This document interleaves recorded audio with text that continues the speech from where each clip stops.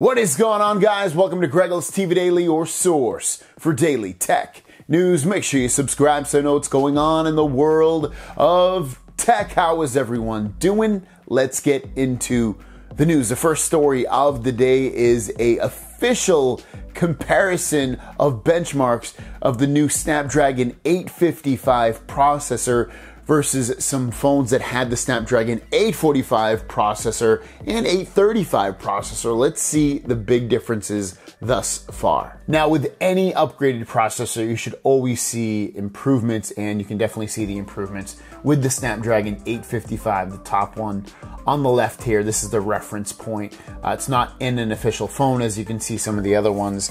But basically, with the Snapdragon 845, people are getting scores around 2,400 on the Geekbench for single core score. And you can see that on the 835, whereas it's on the Pixel 2 XL and OnePlus 5T, it was getting out 1900. So it's increased just off the reference point, almost over 1,000 points for the Geekbench single core score. When you go to the multi-core score, you get 11,000 versus about 9,000 on last generation's processor, and then 6,000 on the generation before that. So again, big improvements thus far. And then you can just looking, side left to right and then down, just improvements across the board, significant improvements. So the Snapdragon 855 is looking like a beautiful performing processor thus far versus the last couple of generations. And what that means for you is a better performing phone, have it be with gaming, day-to-day operations.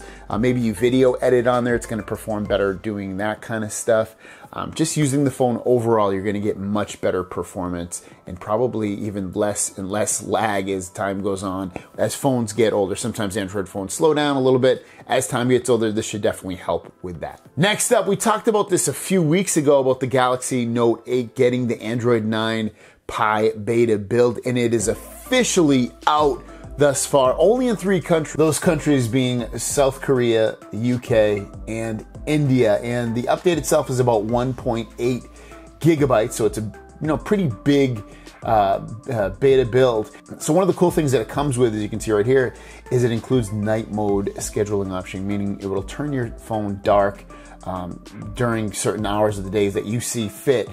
I like that. I don't have that currently on my phone, my Galaxy Note 9, but this is a great feature to have, so it makes it a little bit easier for you to read your phone as the day goes on. And the last story of the day is about the Galaxy Note 9 stable build, basically the official version, not the beta version of the Pi update. Has officially come out in Australia and South Korea. So if you live in one of those 2 countries, you can download the official build right now for your Galaxy Note 9 and be all stable. Guys, thanks for watching. Don't forget to subscribe. New videos every single day. My question out to you guys is, have you downloaded the Galaxy Note 9 or S9 stable build of the Android Pie beta software, or maybe even just the beta? Let me know in the comments down below what you think of it so far. If you haven't, I'm curious to know your thoughts. Thanks for watching, guys, and I'll see you down the road.